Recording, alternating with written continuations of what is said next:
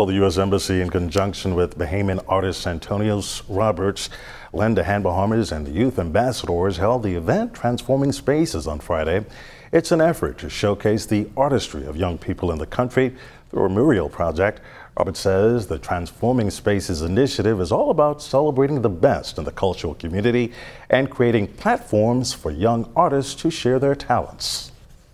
We were able to, from November of last year to about 2 or 3 weeks ago, complete an amazing mural project under the theme, I Have a Dream. And so tonight we are here to celebrate not only the beginning of Transforming Spaces, but actually to celebrate partnership and to celebrate the transformation of lives through art.